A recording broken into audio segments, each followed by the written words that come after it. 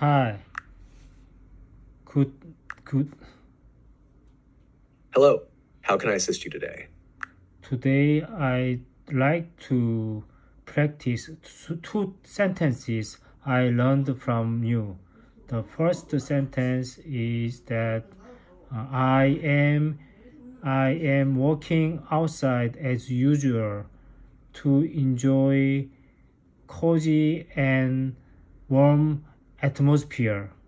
The second sentence is these walks these walks are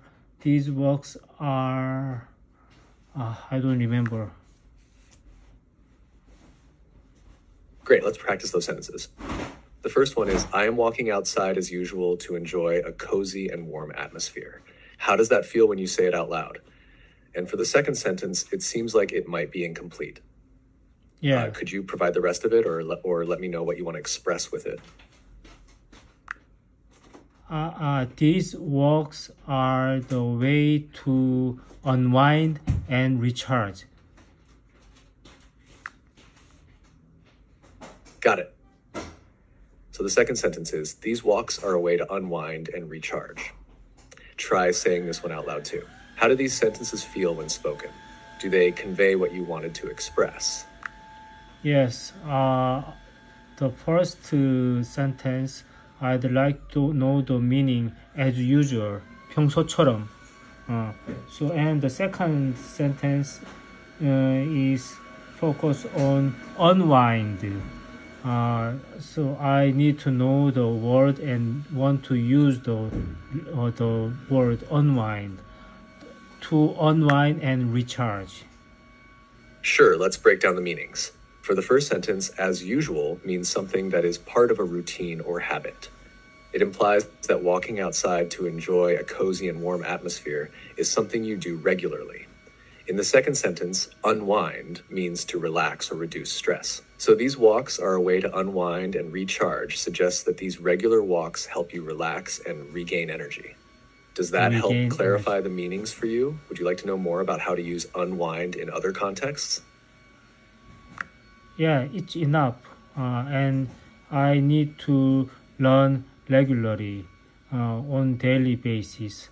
Consistency is the most important when it comes to learning languages, I think.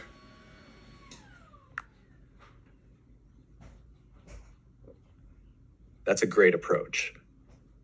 Consistently studying every day is indeed key, especially when learning a language. Immersing yourself in the language, whether through reading, speaking, or writing, helps a lot. Are there specific aspects of language learning you're focusing on right now, like vocabulary, grammar, or conversational skills? I'd like to use you to teach my children, and a lot of parents in Korea spend a huge amount of money on extra curriculum courses, which is called 학원. But using me to teach your children can be a creative and cost-effective approach. Many parents indeed spend a lot on education, especially in places like South Korea where academic success is highly valued. I can help with language learning, answering homework questions, explaining concepts in various subjects, and even with fun educational activities. What subjects or areas would you like to focus on for your children's learning? The first thing you could help us is English, and you can we can learn English from you very effectively. And I try to use efficient ways to use you as an English tutor. It is very important, and it can reduce the amount of money. And the second subject I like to focus on is math and other subjects.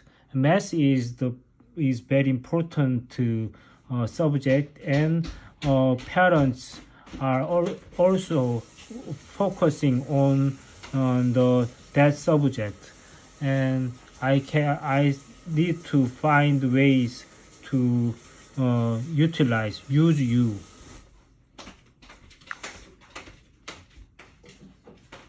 That sounds like a solid plan.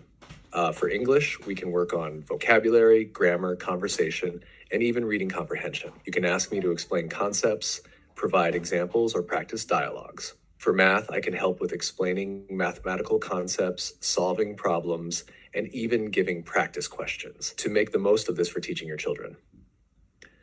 1. English. You can bring specific topics or questions. For example, if they're learning about past tense verbs, ask me to provide examples. For conversational skills, you can have mock dialogues with me. Math. Share the topics they're learning. I can help solve problems and explain concepts in a way that's easy to understand. Remember, regular practice and exposure are key in learning. Feel free to bring any topic or question, and I'll do my best to assist. Is there a particular topic in English or math you want to start with? I'm not. I can't say for sure yet, but I use my textbook, and I will use 너를 보충적으로 사용할 거야. 그런데 이제 점점 그리고 너의 사용 빈도를 더 늘려서 너의 그 비중이 더 크도록 만들 거야. 이거를 영어로 해주고 코멘트도 해줘. That's a great strategy.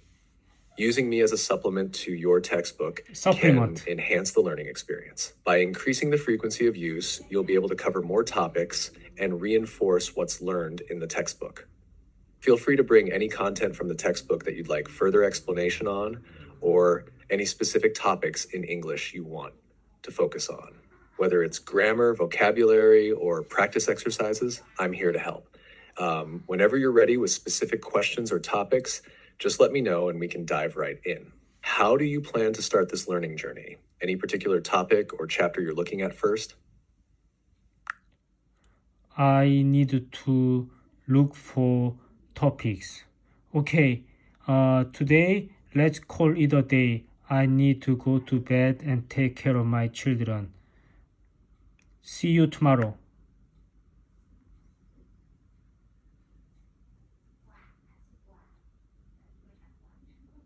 Exploring the topic of Earth Day is a fantastic idea, especially for teaching kids about the environment and our planet.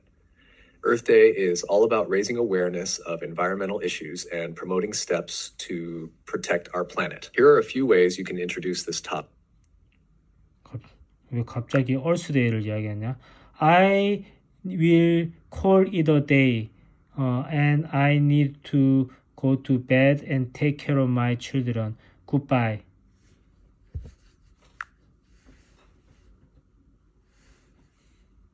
Sounds like you've had a busy day.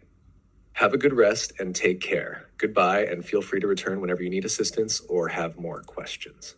Good night.